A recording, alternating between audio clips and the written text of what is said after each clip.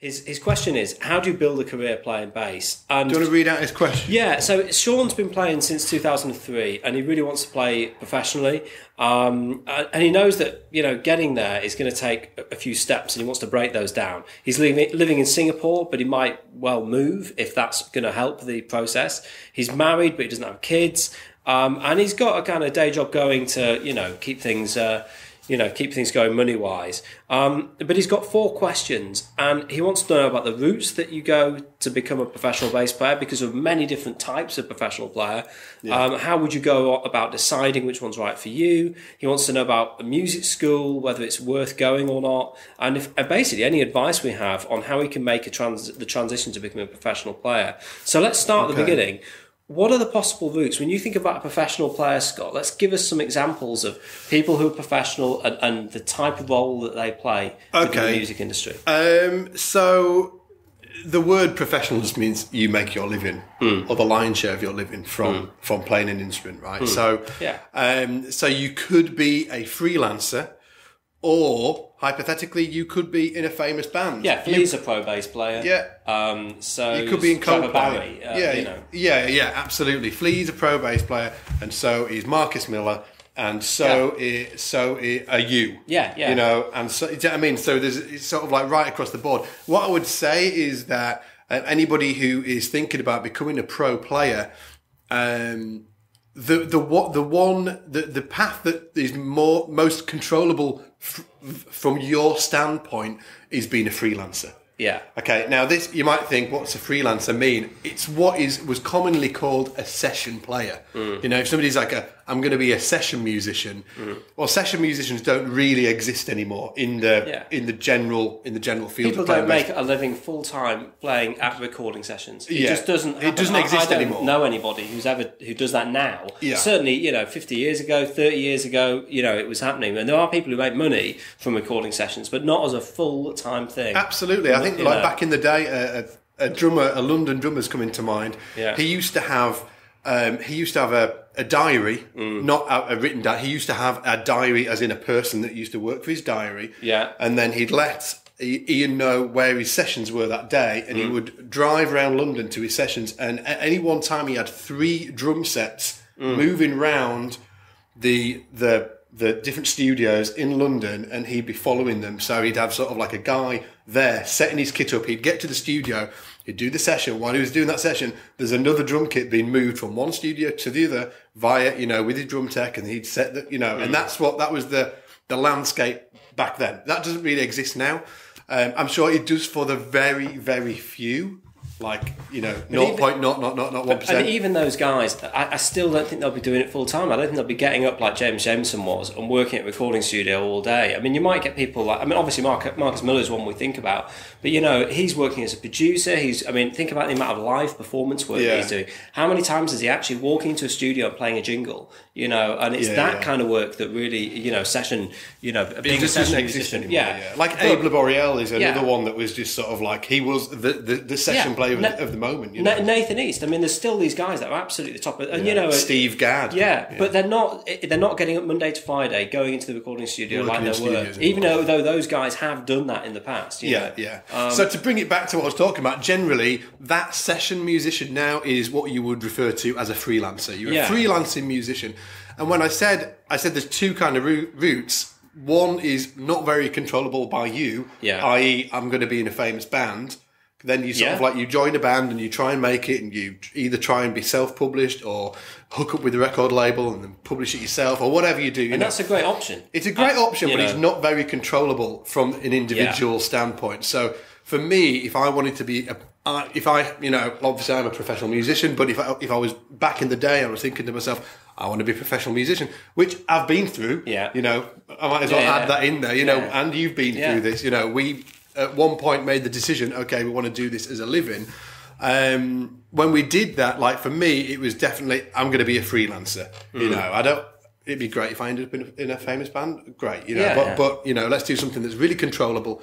I'm going to be a freelancer. So once you've made that decision, then you need to start thinking about the different skill sets that you need to have to fulfill that role as a freelancer musician, right? So there's a particular bunch of skill sets if you're going to work as a freelance musician and be really busy and be really employable, you absolutely have to have. So, for instance, you absolutely have to have a really great understanding of how to play bass lines for multiple genres of music.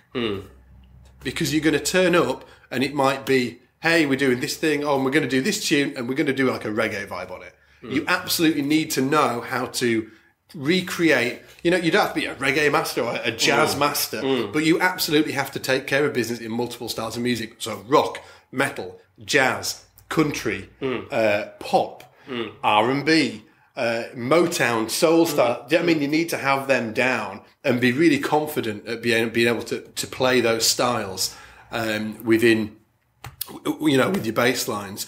Something else I would say that you would absolutely have to do is have a repertoire of tunes. Obviously when you start out, you might not have that, but it's something always to sort of like keep an eye on. Like you should have like a repertoire, or the busy guys are going to have, a repertoire. So they will know, like everybody talks about jazz standards, but there are pop standards. There are R&B standards. You need to be able to know how to play My Girl. You need to be able to know how to play I Want You Back. You need to be able to know Sir Duke, Blame It on the Boogie. Yeah. All of those sort of like pop style standards, you need to be able to play them. If you want to do that work. If you want to be a really busy freelancer. Exactly, but if you also, there's different types within that. There are guys like Lawrence Cottle, he'll be really deep into the jazz scene. There are other people out there who are doing like, a lot of function work, which is playing at people's weddings, corporate events, that kind of party bands. Yeah. And those guys are really going to need to know the pop repertoire really well. But as you say, to be a true freelancer where you're doing all sorts, then you've got to kind of have that. Lawrence Cottle's a great example, okay? Yeah. So he's a jazz monster. Yeah, absolute master. He's sort of like an absolute master. He also plays with Deep Purple. Yeah, absolutely. He plays with Deep Purple, right? Like Pino, great, like he played with D'Angelo, he's played with The Who. Yeah. Like, it's part of it that you need to understand, that you need to have that stuff down, and you need to be able to always listen to different styles of music and get it into your playing. Just going on to what you were saying there, I suppose sort of like a particular, just stop me if you think I'm pushing over sort of like what we want to talk about here.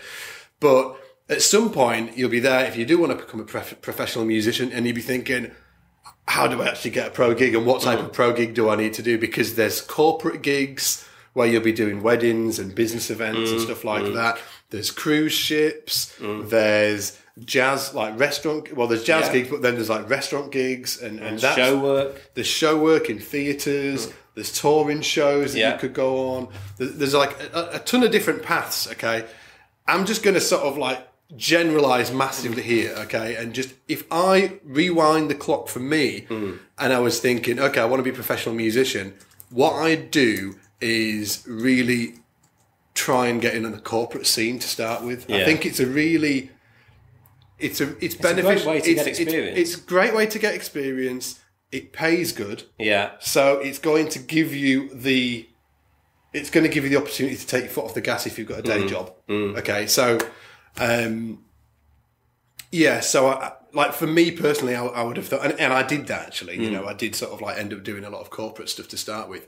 And the main thing here is you learn a great repertoire as well, because a lot of the time you are playing some jazz stuff as well for the earlier dinner stuff if you're doing that. And then you'll go on, you'll play all the pop standards, all the Motown stuff. And so it'll nail that down and get it into your playing so you become a really well-rounded player. And at the same time, as I said, it pays decent. So it's a hard job to jump between those bands, because I've always done freelancing, but for lots of different bands. So and to go in and sit in and play somebody's set that you don't know, and then then play someone else's the next night, and everything is slightly different. Everything's in different keys. There are different arrangements. But you're right. There's a core bunch of songs that are kind of really at the heart of what people are playing at the moment, that you want to make sure you get on board. Valerie. Yeah, well, absolutely. The Amy Winehouse version, Sweet Home Alabama, or I don't know, whatever. Just there's all Mustang Sally. Yeah, Sir Duke, and we were saying earlier.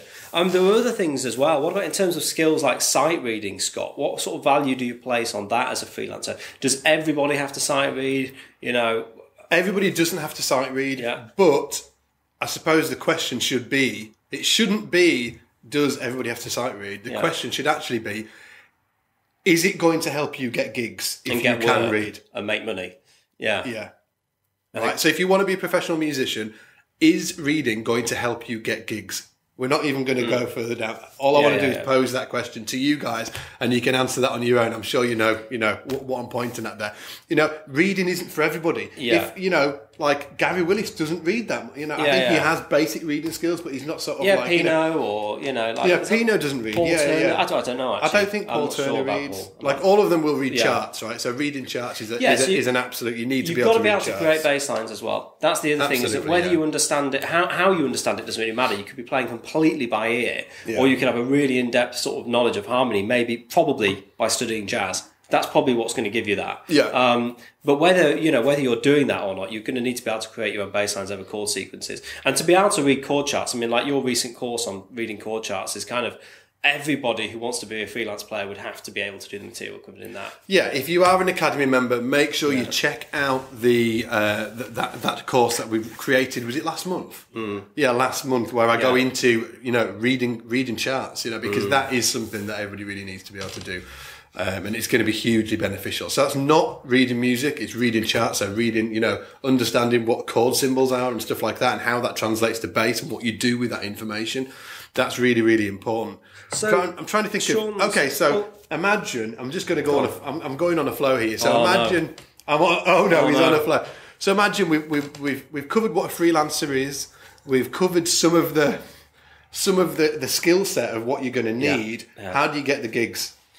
So we've spoken about this before in various videos, where it's everything is networking. Every gig that you get will be on a recommendation from someone else. People won't just be, certainly the good work. People aren't just going to be randomly ringing around people. They're going to ask someone and they're going to say, Scott is a great player, give him a call, here's his number. I mean, that's how we met, through networking, and all of the... every gig that I've got, also pretty much every teaching job I've got has been through networking as well. So you want to be interacting with the other musicians, and the way that you find those, typically we've both spoken about this, about getting together and having private lessons with the best sort of freelance players in the town that you're in. The area that is absolutely a great way to do it. They need to hear you play. They need to be able to say that you can do the job, and just ringing them up or sending them a text message saying, hey, I'm new, it's not going to do it. It's not going to You're only going to recommend people that you've actually worked with before, but to get there, you've got to be going to jam sessions, you've got to be getting in with the local teacher so they can hear you play, and also so you can learn as well. I mean, that's what we're all doing this for. Getting down to the local gigs where big artists are playing. I mean, if Marcus Miller was coming to Leeds, for example, we both live in Leeds in the UK. If Marcus Miller came down, every local bass player would be there. So, we go to those gigs and then we hang out with all the players. And there's a great community of local bass players in everywhere I've been to. Bass players generally get on really well. You can We're get a good bunch, aren't we? Yeah, even down to the audition circuit. Like, I've taken auditions for gigs, but they've all been off recommendations where I've been asked to take an audition. Yeah. And I'm not saying that you can't find the odd thing in a magazine or online or whatever. Sure, you can. But the key to go forward quickly is other people. What are your thoughts, Scott? Same, man. I think sort of like a really great mindset, or just something to keep in mind, is the lion's share of gigs you're going to get through your career, the lion's share of it will be from other bass players. Yeah. That's right too. Yeah. So having a relationship with other bass players is super, super important. Where if you're in a town, figure out who are the top 4 guys that are getting all the gigs. Because in Leeds, it is, I would say, there's 4 or 5 guys that get all the gigs. Book some lessons with them and start creating a relationship with them. I was talking to Todd Johnson the other day on the Sunday roast that we did. We did a live stream on Sunday, and he said when he first moved to Phoenix, he said he found out who the top bass players are, and he said, and if he wasn't getting a lesson from them, he said he was taking them to dinner. Yeah, sure. One of the two. He said if he's not taking them to dinner, he's going for a lesson. He's going interacting with them on social media, hanging out with them, reaching out. When I've moved to a new town before, and I reached out to a lot of people at the time and just made contacts I still use today. And then going down to the jam sessions and making that's a really important thing to do. Because sorry to put in, but when you're playing, if you're in a lesson.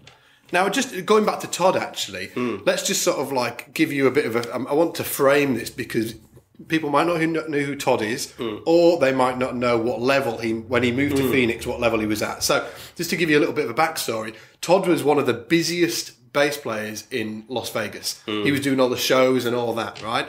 And then he decided to leave there and go back to college, to music school, and went to MI in LA, Musicians Institute. Went there, did the thing, and ended up teaching at MI there. Okay, so let's just sort of like assume that he's got his stuff down, right? He's a good player. Then moved to Phoenix. Then he's on the blower. Then he's calling the popular bass players, in the busy bass players in that area up for lessons to take them for dinner or whatever it was. It's not, you don't get to a point where you can't learn anything. So, see that lesson. If you're really, really skilled and stuff, I can learn stuff from anybody. Don't be, I don't want to get lessons because I'm sort of like past it or whatever. Call them up for a lesson, and then you can start building a relationship with those guys. Absolutely, what will happen is if your skills are up to scratch, the next time they get a gig where they can't do it and their sub or their dep can't do it, is busy, they'll be like, Jeff's a great guy, I'll give him a shot. The other reason why they might say that as well is that I may have actually subbed out or dumped out a gig to them. I may have given them a gig that I can't do. That is a really important thing. People are, if you get an amazing gig and you're like, I can't do it, you're going to give it to somebody that you know because it's really valuable. But if somebody gives you something and you're like, wow, that gig was amazing, I really appreciate that. When the phone rings, absolutely, that's like a really key part of the way the exchange happens. Absolutely. People don't really talk about it, it's true. Yeah, sort of like, so I'm depping gigs to Jeff, then he deps one back. I'm like, whoa, this guy's cool. I love this guy. Even if you're not doing the gig yourself, it's a token. It's worth something. It's valuable. It's absolutely worth something. That you have access to give that to someone else because you kill a story about this. I'll keep it short. There was a keys player in London who is really, really highly regarded now. He's doing a lot of the big West End shows down there, and he's actually from Eastern Europe, I think, something like Poland or something like that. When he moved to London, he's a killer player, right? So he started getting gigs pretty fast. Every single week he depped. Say he's got like 7 gigs in that week, right?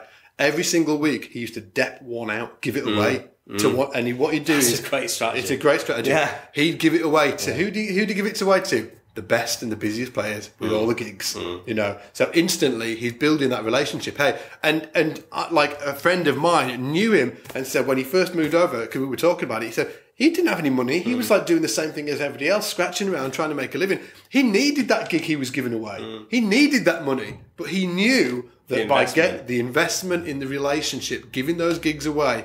He'd work out, I'm going to do 6 gigs this week, that 7th gig, I'm going to give it away to build a relationship with them players that tier up, that are getting the great gigs, because I want to build that relationship and I want to be in that circle of people. So Scott, we've talked a lot about the different routes and pathways that people can take. How would Sean go about deciding on the route? I mean, for me, it's kind of, I don't know. Well, you've said actually that you think a really good way to start would be getting in front of bands. I do. Let's just. Okay. Well, I think another thing is just like take everything when you're trying to get in the door.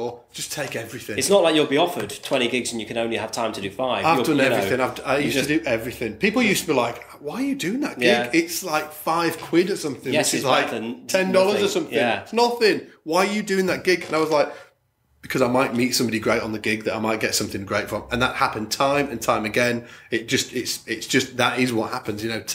Maybe when you're further down the line, you can pick and choose what you want when you've got yourself established. But them gigs, don't just go for it, make the contacts, and then you'll grow your reputation. Simon Little, who the podcast is coming out next week, is the bass player for the Divine Comedy, which was a huge band over here in the UK and Europe. He got that gig because he said he got offered a really terrible pantomime gig. He said it wasn't even he said it was like for an amateur dramatic pantomime. He said it wasn't a professional thing. He was in the Guildhall studying down in London, which is a really prestigious music school over here in the UK. And Simon was in that, and he said, same as everybody else, didn't have any money, needed to pay the bills. He said this gig came up and he was like, you know what, I'm going to do it. It was a pantomime. It wasn't the music he was into. It wasn't professional or anything like that.